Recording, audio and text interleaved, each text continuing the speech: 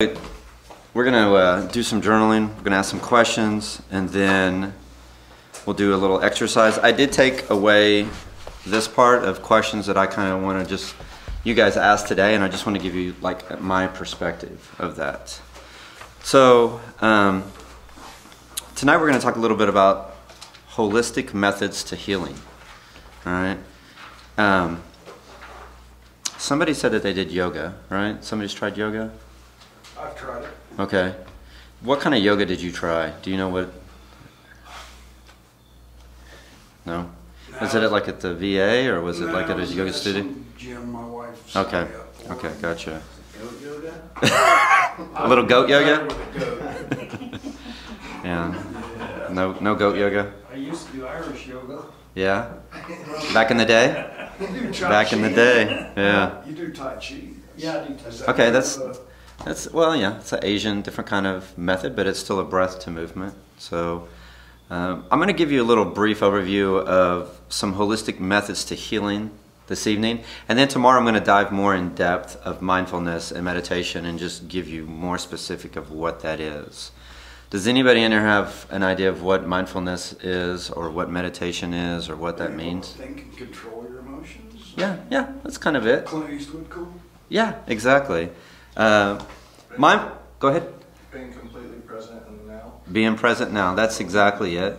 There's a method to that, and there's a whole kind of theory behind that approach, but mindfulness is definitely the first one, and that is being present in the moment, right? It's not really focusing on the future, the past. It's not comparing yourself to who you are today to the past, or who you might be tomorrow, or comparing yourself to anybody else in here.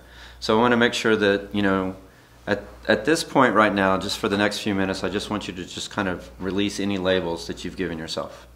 All right? I just want you to allow yourself to be raw and authentic and vulnerable. Just for the next few minutes. All right? Just let all of that go.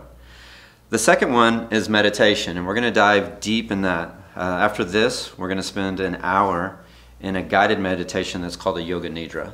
And it's probably something that you've never experienced before if you haven't done yoga. You just get to lay there for an hour and relax and listen to my voice and some calming music. What was a yoga? What? Nidra, Nidra. What is caffeine before? I'm not going to say that in public. Nidra, yoga, Nidra, Mm-hmm. And later on here in a minute, I'm going to go through a variety of different types of yoga that I will suggest and types of just overall general meditation as well.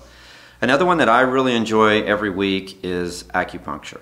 I get acupuncture and they get a myofascial release. It's kind of like a massage, but she really just works on my tendons, joints, and fascia.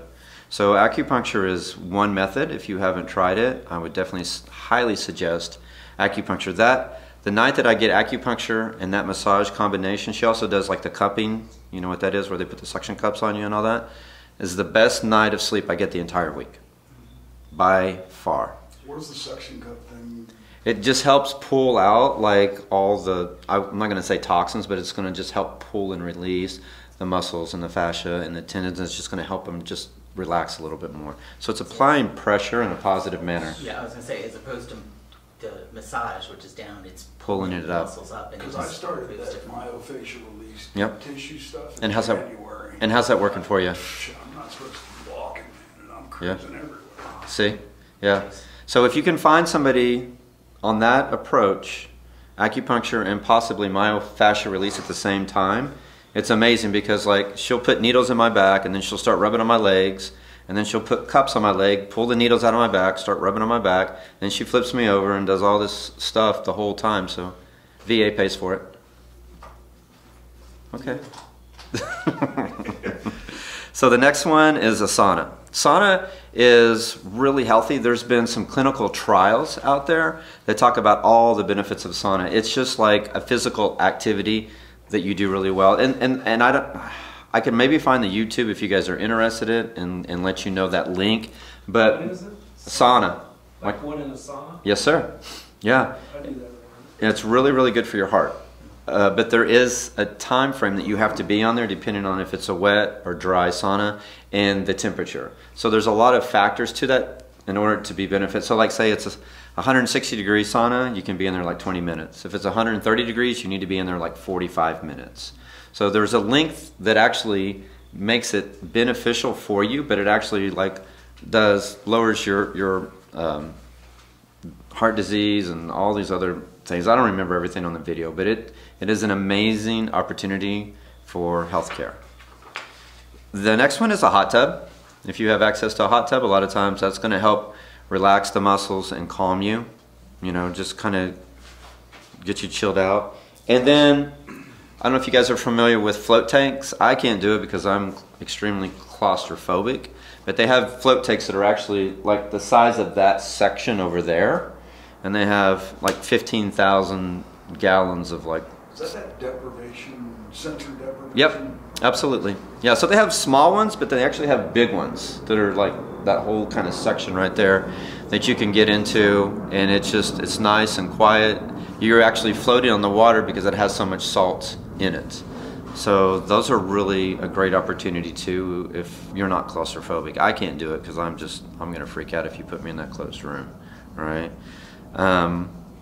So the other one is different kind of, but a massage is a really, really good opportunity just for some holistic health care. And my favorite is just getting out in nature. Hiking, camping, you know, taking the van and just getting out, right? So I'm just gonna ask real quick, if you can think of like one of the favorite vacations or holidays or times that you've spent, was it in nature? Was it away from like the city and just out and quiet? Is there a show of hands anybody that was their best? Okay, most of you guys. What was y'all's favorite time? Your favorite holiday, the favorite thing you did away? Antigua. Yeah, what's that?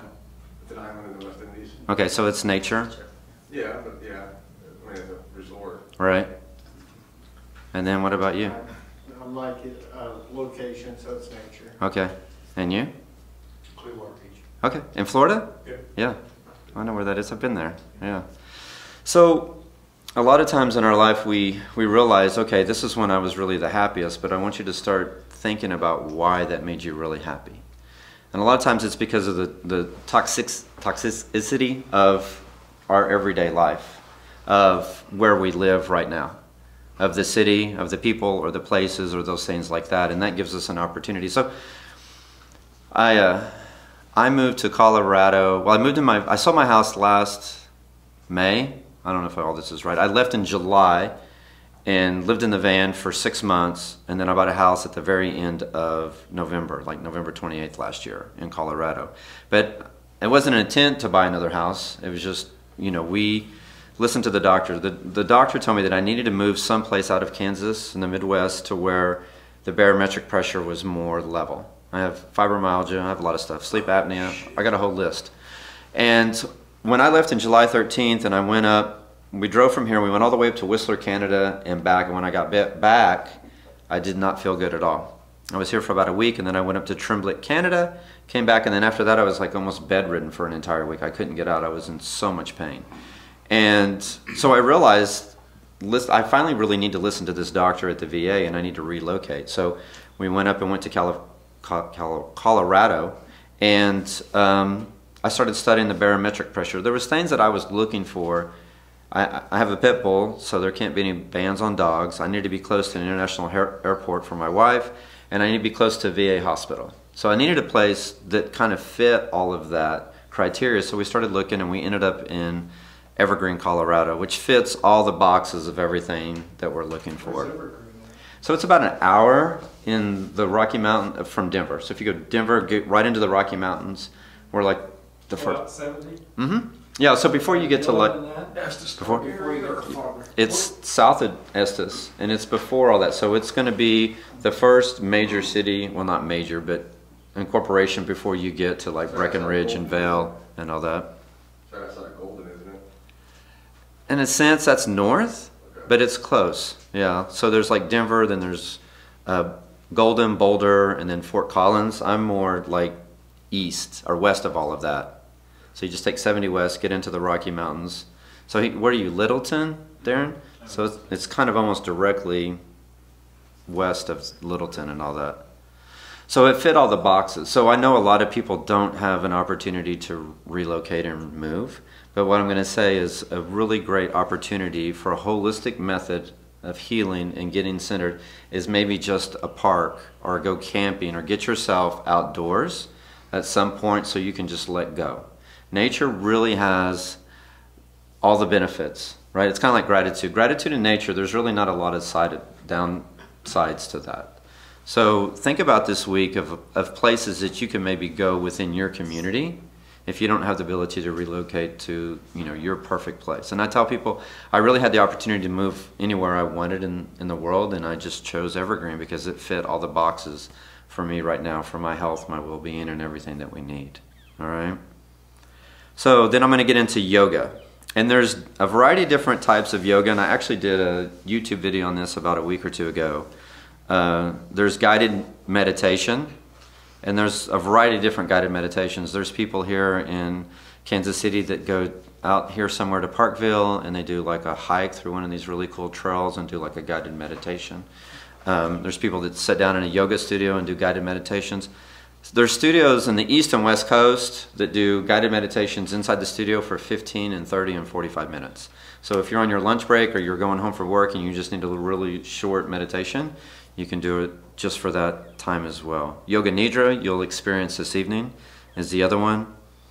And then there's Hatha, which is you're doing somewhat of a flow. You're going to hold standing postures usually from 30 to 60 seconds. So like a warrior one or warrior two or exciting, or you're going to hold, and what that does is allow a lot of strength and a lot of endurance.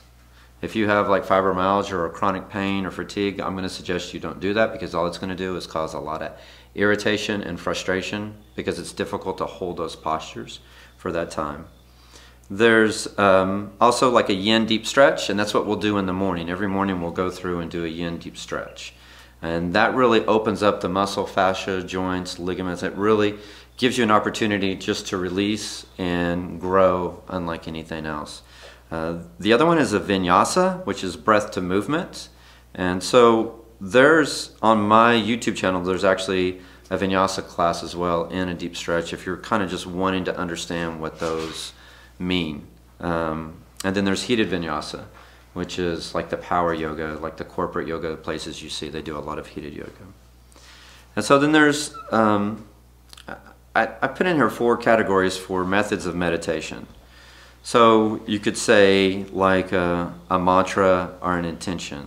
So an intention is kind of like a good deed or a good thought or good feelings that you want to have for today.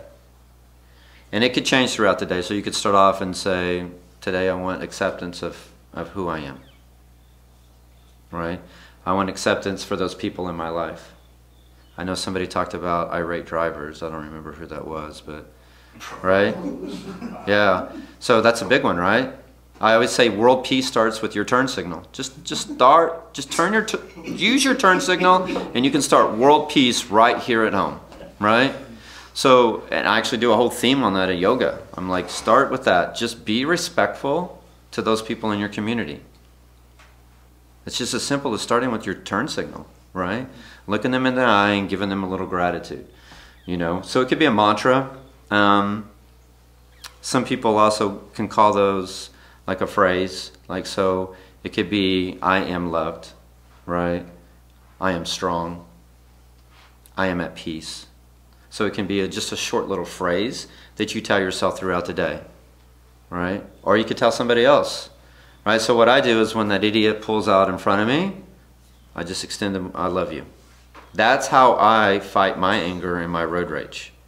Because if you're being really rude and inconsiderate and I just say, I love you and accept you for who you are, and I do a little wave, it resets everything about me, right? And it changes that conflict with that person, right? So think about how you approach those people, and that all starts with your intention, right? And how you can approach other people. What was your intention for today? Be welcoming. Be welcoming, right? To all you guys, just welcome you, love you, right? If you come into my house, that's the thing is that I set for my house, is that I want you to feel at home. Every single person that walks in my house, and they tell me that, they feel so at home and they feel so welcome. And that's exactly the energy that I put out in my house. And I want you to feel that way. I want you to come in here and just be like, man, this place is peaceful. This place is serene, it's quiet. So little phrase or an intention, all right? And there's also guided apps. Mike, I know you have an app that you suggest. Do you remember, what is that called? You get Vision Pursuit. It'll be here, actually. Okay, so Vision Pursuit is one. There's apps if you have a smartphone that you can use. Site timers. Yep, that's right. Site Timer is one. You can also look on YouTube and things like that. So if you need a tool and you need just a different perspective, just reach out there and think and look and see. And usually ones like that have a higher rating or a lot more downloads, so you obviously know that they've done well. Other people are using them, or just ask the community. I don't use apps myself. I just give myself that guided meditation. I'm going to tell you what I give you tonight and this entire week is what I've given myself through my entire yoga journey.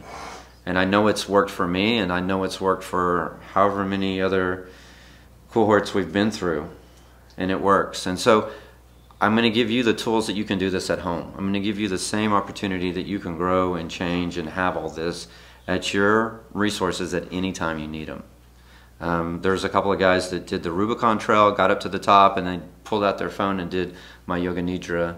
Once they got to the top of this, I don't even know how long that drive is, but I know it's crazy.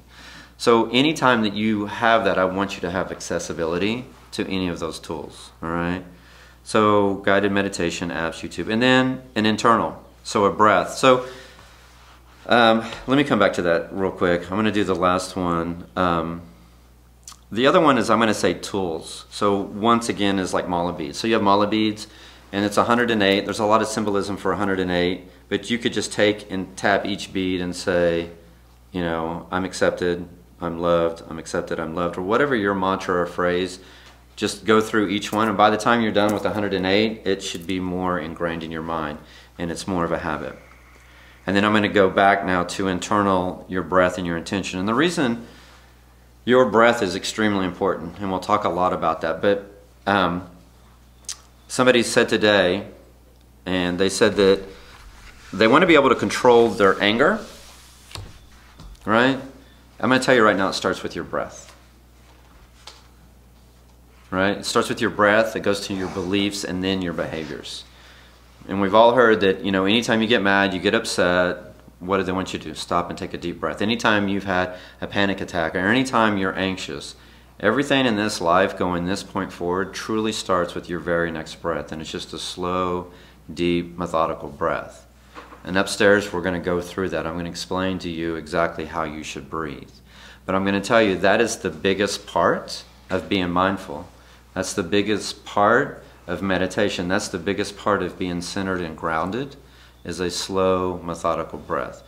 There's a difference between Eastern and Western medicine, and I'll go through that a little bit tomorrow. But Eastern medicine is your life is dependent upon your breath. Western, it's dependent upon your heartbeat. And they use that analogy because if you think about the animals that hold their breath the longest, like sea turtle, they live a long time, right? The animals that have a little short breath, right, they don't live as long. So that's where that philosophy comes in, is your breath. And it just gives you a whole completely different holistic view. So before I go into some of the topics that you guys kind of brought up today, do you guys have any questions about what we've discussed so far? None? Which animal has the shortest breath? Which, I think like a chipmunk or something. Do you know? No. Let's. Yeah, that may be it. It's probably, you know, I think somebody did say a bird one day, but I don't know. Well, Google that. That'll be the question of the day. All right.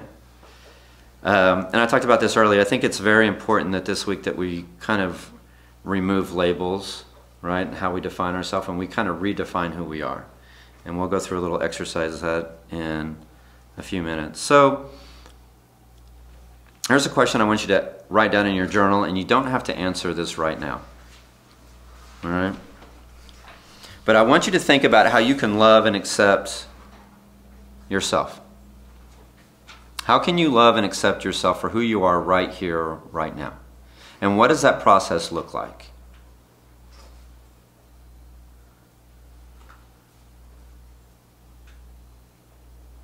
And then after you get to know me, you'll realize that I'm going to ask this question the second time. But how can we love and accept others? First of all, you realize you have to love and accept yourself. You can't love and accept others unless you truly love and accept yourself.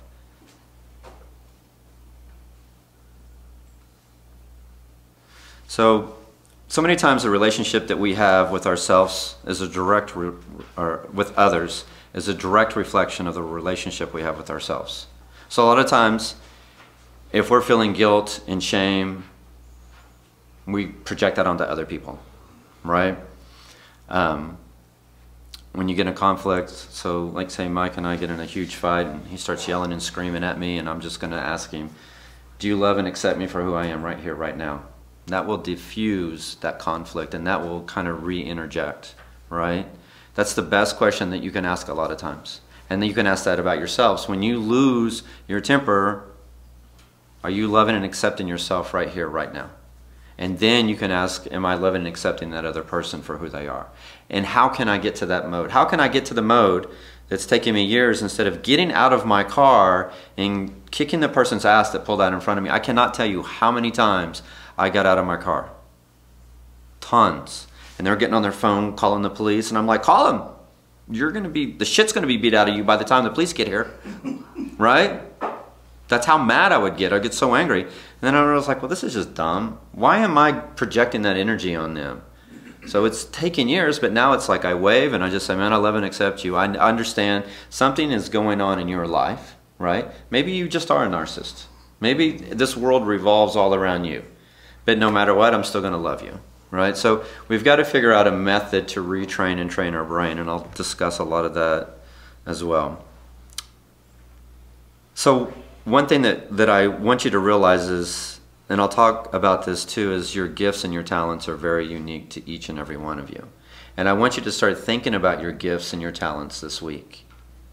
And each one of them are a little bit different. I truly believe my gift and talent is yoga, right? Because of all the positive feedback that I've received.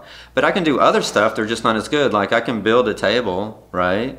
It's not like anything fancy, but it's okay, right? So I can do woodworking, I can do some arts and crafts and things like that. So I have other gifts and talents and other interests. But this week I really want you to start thinking and dive deep. And once you can see inside yourself, then you can see your full potential. You can begin to see what you're capable of doing and using those gifts and talents for yourself and for your community as well, all right? And I can't remember why this was brought up, but I think there was somebody talking about enlightenment or feeling entitled. And there's a big difference between feeling entitled. Instead, you should feel enlightened. You should be able to provide a guidance of wisdom and hope and joy to people and not feel like you deserve all of this, right? You know, just like humility, it's not thinking of yourself less, it's just thinking, or not thinking less of yourself, but just thinking of yourself less and giving that opportunity to somebody else, all right? So, through the mindfulness, through yoga, meditation, through all this breath work, through all these things, you really have to focus on that and work on it. It's not always easy at the beginning, but the more you do it, the more repetitive you get, the more better it is. So think about, I never played sports, but a professional athlete, right? They don't just show up like 5 minutes before the game, pull up to the parking lot and hop in and start throwing the ball or kicking the ball or whatever, if it's football, right?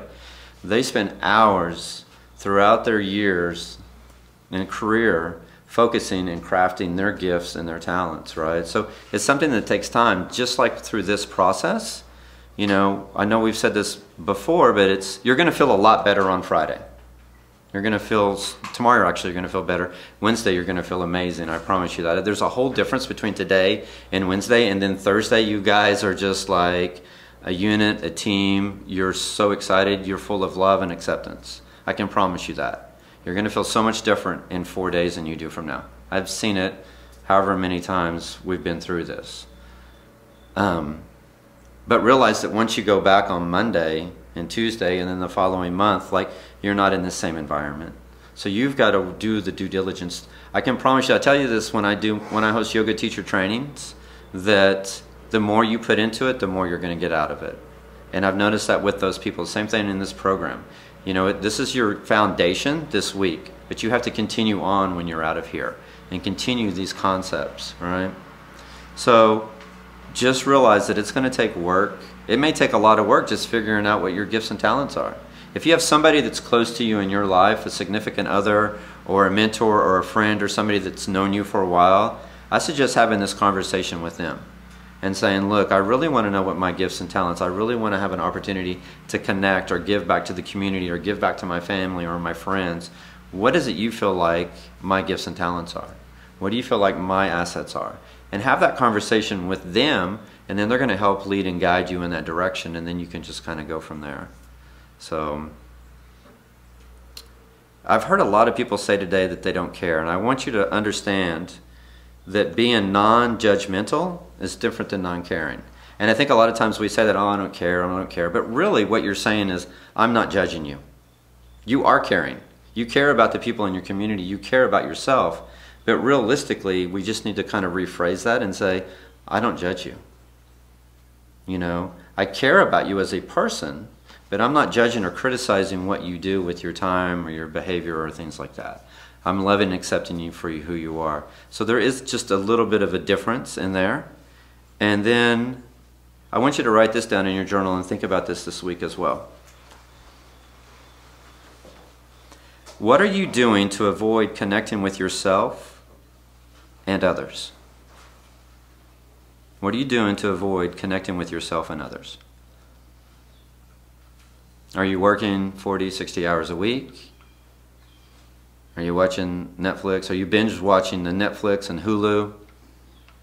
All right? Are you avoiding tough conversations with yourself and others?